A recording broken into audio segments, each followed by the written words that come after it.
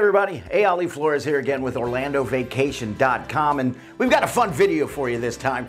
When the people you love are getting married in Disney World, you've got even more reason to be excited. Yes, they're in love. Yes, they're coming together. Yeah, blah, blah, blah. Here's why you should be excited. You get to go to Disney too, all right? However, it can make certain things tricky, like how do you find the perfect wedding gift that won't take up your entire suitcase? We've got the details that will help you plan accordingly. But first, if you haven't yet, go ahead and click that subscribe button and the bell icon so you get notified of new and helpful videos for planning your next Orlando vacation. All right, let's get into the wedding gifts.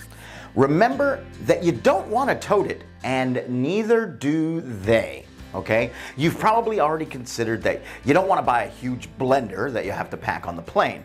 But think about the newly married couple too. They don't want to travel home with bags and bags full of gifts. In fact, even if you choose a smaller gift and assume it won't take up too much room, imagine how much room it would take up if everyone invited did the same, or just half.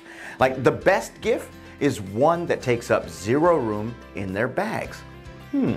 How is that possible? I'll tell you. Make sure to check the registry. Most people who have a destination wedding will have a registry that gives them all the information they need. A popular option is honeymoon registries, where instead of sending a gift, you can purchase part of their honeymoon for them. Those with small budgets may buy a special experience for them, like a couple's massage, while parents and others who want to give a significant gift would pay for their flights. See where I'm going? If they have a more traditional registry, say at a department store, then the registry likely includes information on where the gifts can be sent. You can buy them well before the wedding and choose the date you want them sent. Make sure you don't make assumptions. If the couple already lives together, then it's likely they'll be sent to their home, but if they don't, then gifts could go to the bride or to a family member. Consider gift cards. If the couple isn't registered anywhere, or you want to give your own type of gift, consider a gift card. It could be to a restaurant, their favorite store, or a grocery store.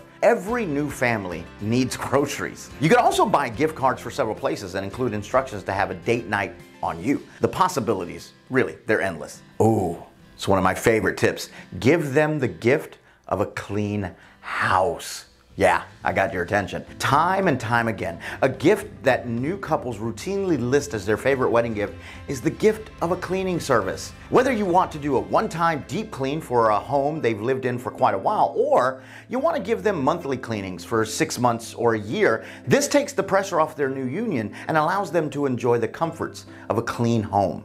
All right, if you're looking for more tips and tricks for your next Orlando vacation or need help planning, be sure to check out our website at OrlandoVacation.com, where we offer the best discounted prices and have a variety of blogs to help you make the most out of your Orlando vacation. All right, thanks so much for watching. We'll see you next time. Bye, everybody.